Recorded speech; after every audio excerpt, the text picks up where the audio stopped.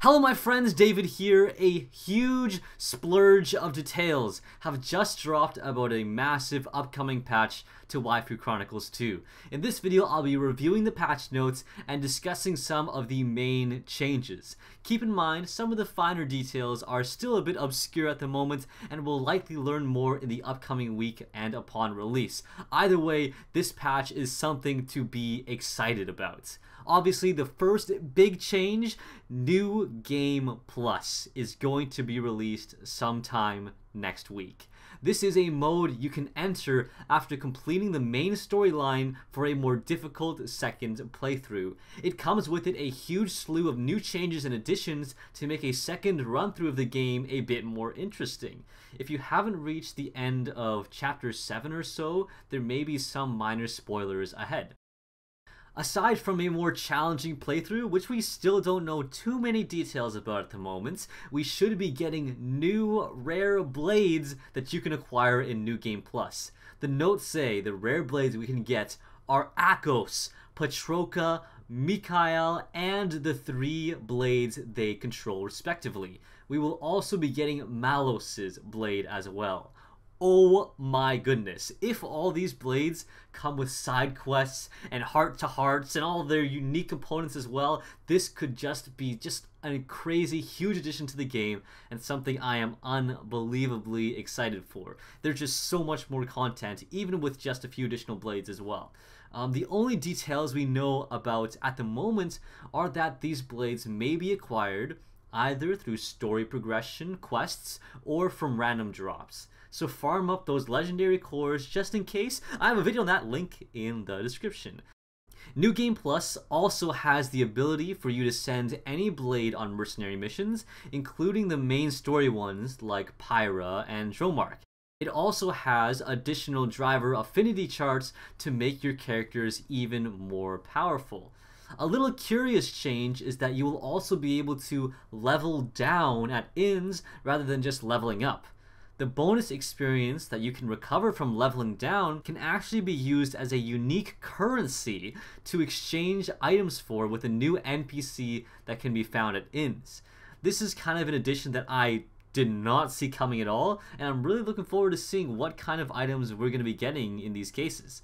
Also, because Pyra's final form hasn't ever been able to use its level 4 special, the upcoming patch also adds a new level 4 special and its respective animation. It's a small change, but it'll be fun to try out here and there. Now, one of the most common questions about New Game Plus is asking what carries over into that second playthrough. And the short answer is virtually everything carries over. As a general list, we get all of our blades and their respective affinity chart growth and equipped equipment. All our driver art levels and driver affinity charts also carry over. Our items and gold, town, and mercenary levels, all of that is brought into the new game. We also still get our event theater content, and if you've already killed a unique monster, the tombstone remains there for you to summon again in the future. What this means for us is that pretty much everything we get that isn't locked behind story content moves over into New Game Plus. So if you want to go into the second playthrough fully geared up, do everything you can before starting the second playthrough. While we don't know how much more challenging or unique New Game Plus will be, I'm hoping it's going to be a healthy challenge. If you're like me and have maxed out almost everything, it's going to be difficult to surprise me. Either way, I'm really looking forward to the new blades and testing out some of the small changes. And outside of New Game Plus, there are some much needed quality of life changes coming our way as well. Firstly, and most importantly, we will be able to skip the blade animation that happens when you're opening cores. This annoying 3 flashes and waiting will now be a thing of the past. We can grind our cores automatically with the Arduran, and then we can just mash a button to quickly open cores, and that's going to be a huge game changer for us who are still looking to unlock those rare blades. Furthermore, we will be able to lock blades in our blade collection to prevent ourselves from accidentally releasing them and to remind us of blades that we use most commonly, maybe for those valuable field skills. The UI is getting a huge improvement as well.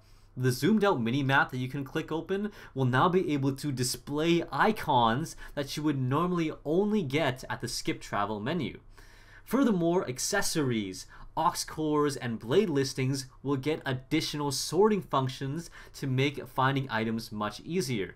This is a change that I've been asking for a long time now. I actually read in some kind of interview that during the development of Xenoblade Chronicles 2, 3 programmers that were supposed to be working on the UI left for some reason, or were no longer part of the team.